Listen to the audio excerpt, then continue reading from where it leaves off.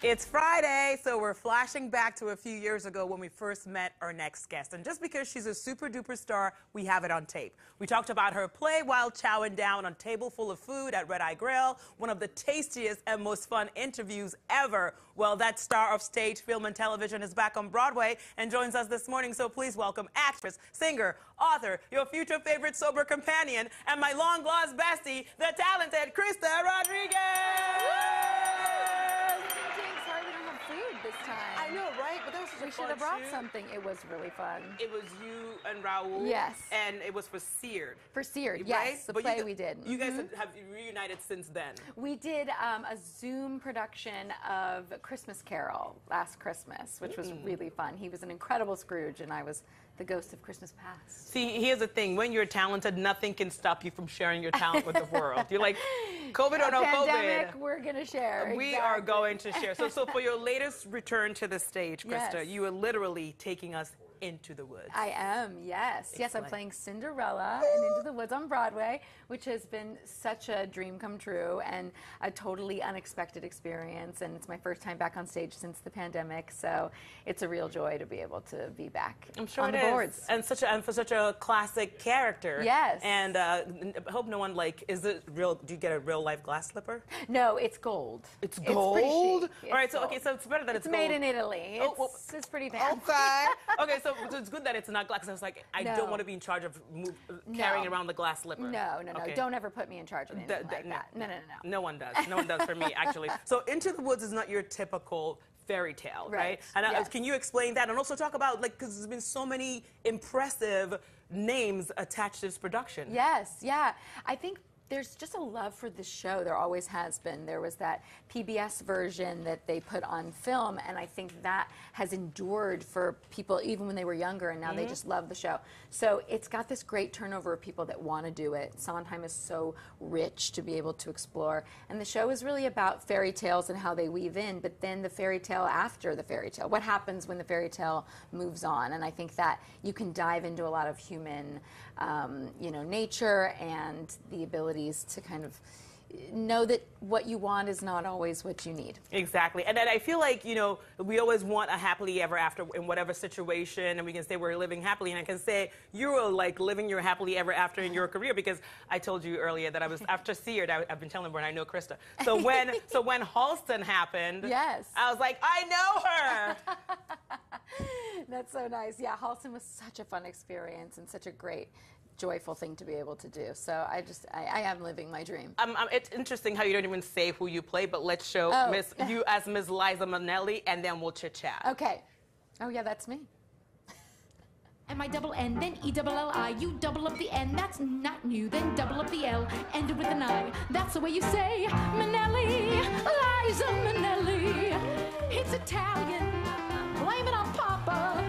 What can I do? See? So nice, thank you. I appreciate that. Thank you.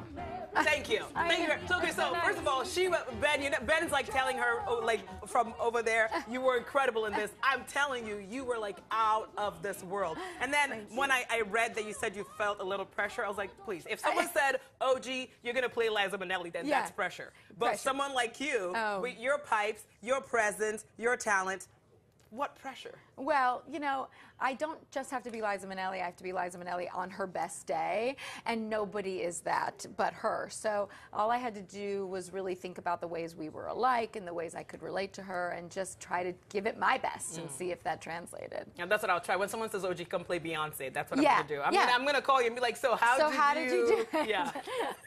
No one's calling me. Just close your eyes and leap. Is my phone ringing? No, it's not. So is it...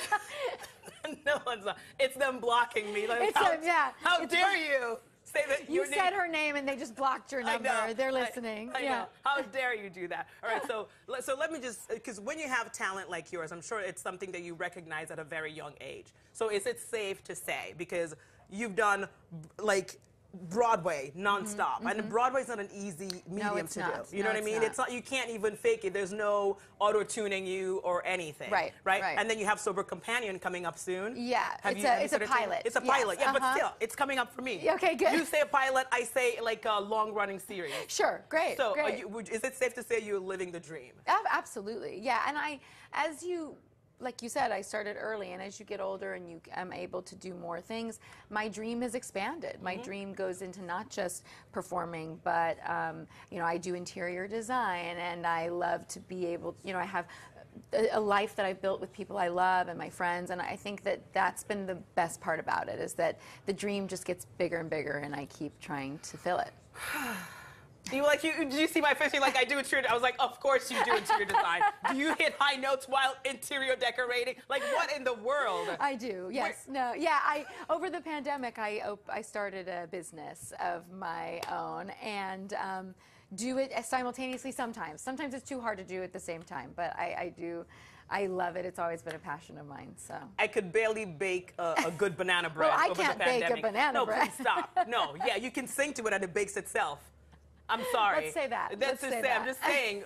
What?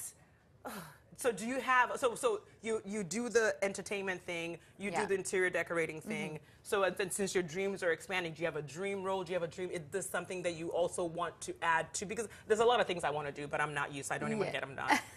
So you're busy. Your mornings are busy.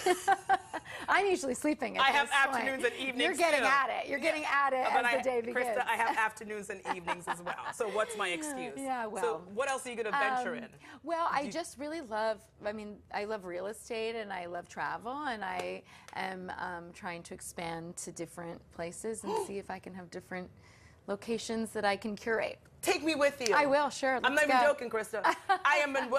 You're a super duper talented singer. I'm a super duper talented stalker. Great. So I will track you down. I love it. So for now, everyone, track her down in the Broadway production of Into the Woods, now at the St. James Theater. She's the best, clearly. Just saying. Hazel, Dan, and Dan, do not sing, please. I'm not going to sing, but Not I when saw we it. have a singer here. I saw it last weekend, and I love Krysta. He saw it last weekend, and he loves you. Oh, thank you. Thank you. She says, stay away. Thank you. Stay away. All right, thanks, OG.